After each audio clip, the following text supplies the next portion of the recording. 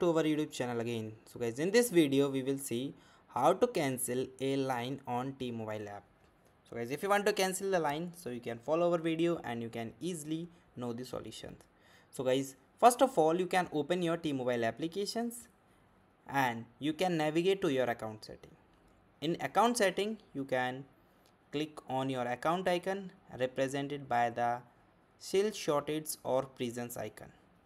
After that, you can managing the lines and look for the options labeled manage line or similar. This will be mostly available all the lines associated with your account.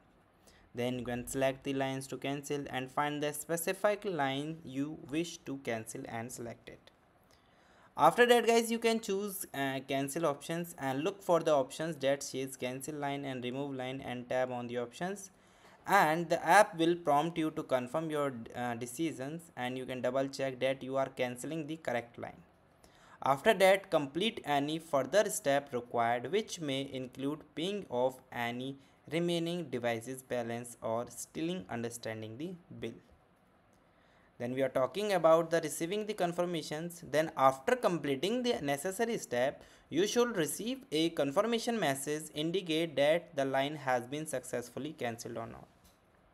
So guys, this is a simple way for the things, and thank you and have a nice day and subscribe our YouTube channel for the further information.